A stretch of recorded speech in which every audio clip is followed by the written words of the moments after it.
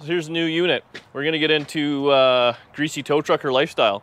So I've wanted a tow truck for a long time. I actually had one years ago.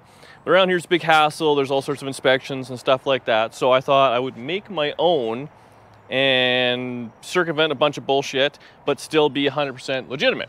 So I had bought that 1-ton truck, and I've been looking for, this is a small little wrecker. So this is a slide-in wrecker meant for like a 1-ton, bed truck, like a truck with an actual bed on it. And so what this is a Holmes 220, it's called. So everyone knows the Holmes 440. That's what I had on my old truck, and that's the heavy-duty version of this. This is essentially a lot of the same stuff. This one's been chopped up and modified and a few things over the years. I think they stopped making them in the 80s or something like that. But it's basically the same setup, but it has an electric winch on it.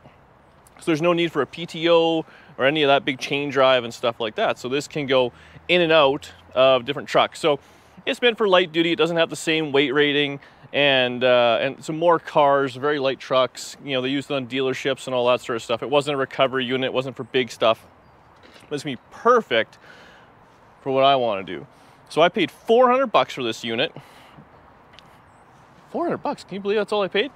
Now, it's rough around the edges. It does have the worn 8274. I think that was the winch on it, which that was, even I know that's the number you want to have. Yeah, 8274. So that's the unit. I just ran it with a bar. It wasn't seized. It's been sitting outside. I don't have high hopes for the electrical on this unit, but I know these winches are good and they're worth rebuilding. So worst case, we have to do that. But I kind of was looking on the internet. It seems like those winches running are $700 to $1,000, and parts ones are $200. So I figured, I'm in the ballpark.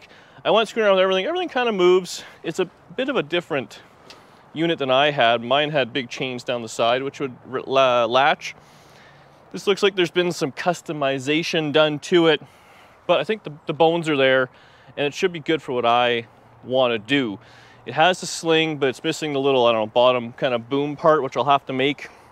And that'll be custom anyways, because I think I want to run that bottom of the sling off the trailer hitch maybe, versus off the back bumper or something like that, which a real tow truck would.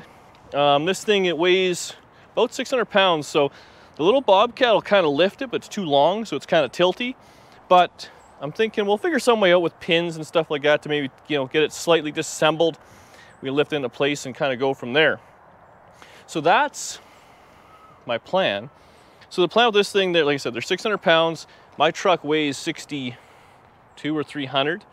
And it's got a limit of 10,000. So even with this thing in the bed of that truck, it'll weigh, let's say, 7,000 pounds. And then the junk I tow, a fully dressed 55 Chevy or 50 whatever, Tri-5 Chevy or Nova and all that, they're about 3,500 pounds, and you're only towing half of it. So you're not taking the whole weight. And let's be honest, most of the junk I tow home is no motor, no transmission, no floorboards, no rockers, missing half the stuff. So they don't weigh a whole lot. So I should be all legit, legal and all sorts of things, and really save myself a pile of time waiting on tow truck drivers and trailers and screwing around and borrowing stuff from buddies and all that. So I'm excited about this thing. I don't know, I think it'll be a bit of a build series. I don't need it tomorrow. I just saw it popped up, and the end goal was for to go in my truck. So we'll work on it kind of in bits and pieces. Step one, all these, well, it's seen better days. So get all the junk off of it. The metal, we can just kind of sand it all down, make it look nice, repaint it, obviously recable it. That'll be the plan, because that stuff's all going to be old. And then we got to see if we can get this winch working, and then otherwise bolt it in and figure it all out. That work truck out there, it was originally like a city truck. So it had a big space cap on the back, so it has wiring to the back and everything kind of ready to go. So it should be pretty neat. I'm excited to tow my own junk around for the first time in quite a while. I had that tow truck years ago, and it was handy as all hell, but I just didn't use it enough to justify having a dedicated tow truck. This, it's heavy and awkward the way it is, but I'm thinking if we can have the boom be removable, which it's actually on pins. If that comes out, it's quite a bit smaller of a unit. If I could just forklift it in, put the boom on, maybe build some sort of bracket to the truck so it can kind of pin in like a fifth wheel. We could actually take it out if we wanted to, but I'm pretty excited about it. So I'm gonna do a little screwing around and I'll just kind of show you how everything kind of works, and we'll see if the motor runs. And that's all we're gonna do on it for right now. I have a feeling the motor's gonna be, well, it's gonna need some wiring, so we might support a senior and drop that off with Mur. So just a quick breakdown of how this worked. Man, there's no internet videos on old tow truck junk as far as I'm concerned that I've seen. So it's pretty simple. There's one cable right here, and it runs to the back, and that's what controls the height of the boom. So you can, this one's got a bit of a goofy setup, but you can kind of raise or lower it any way you want there.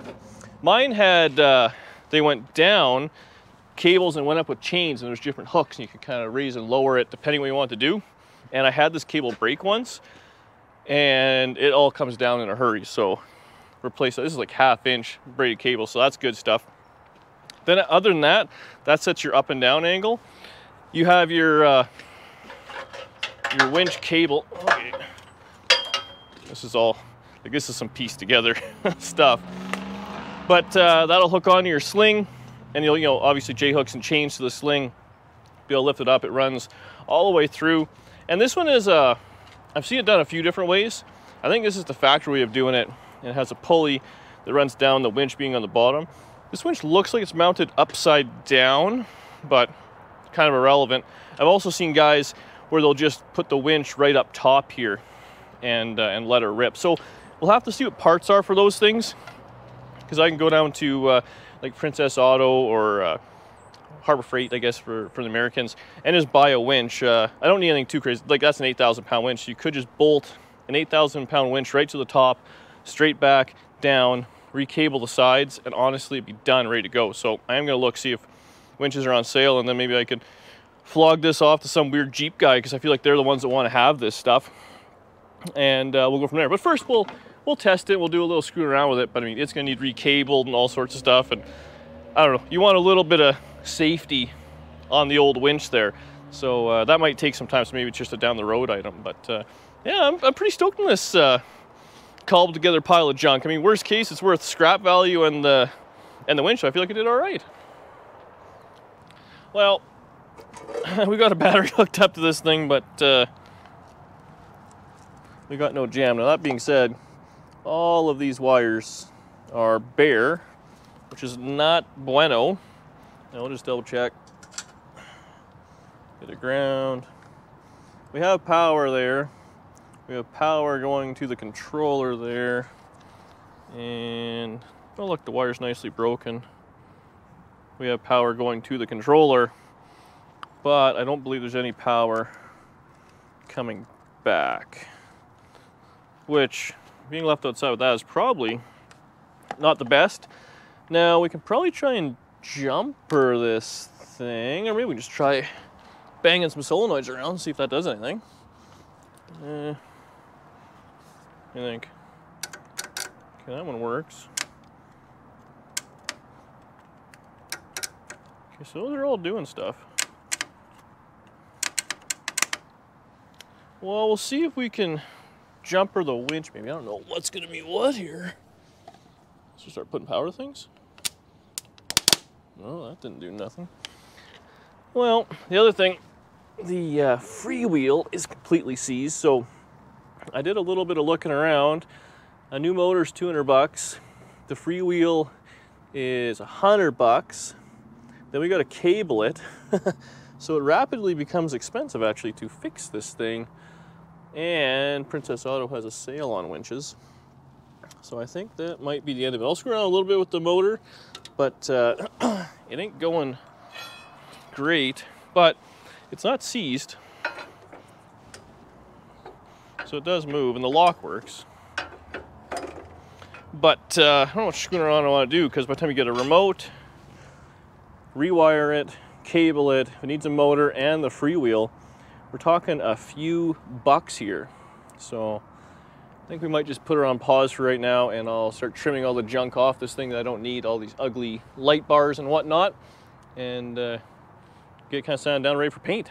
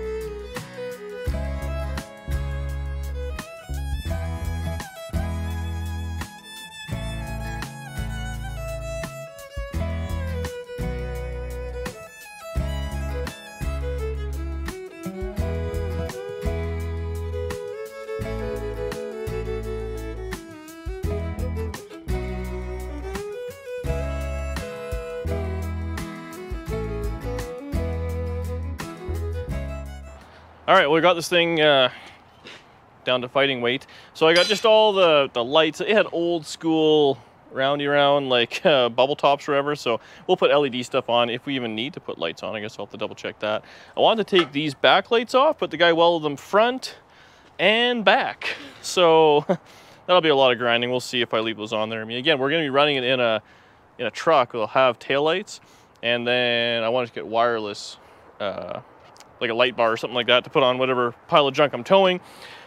We got the winch out. We'll work on it on the bench for sure. I tried testing, I tried screwing around with it. I didn't do a whole lot of filming because it just wasn't going my way.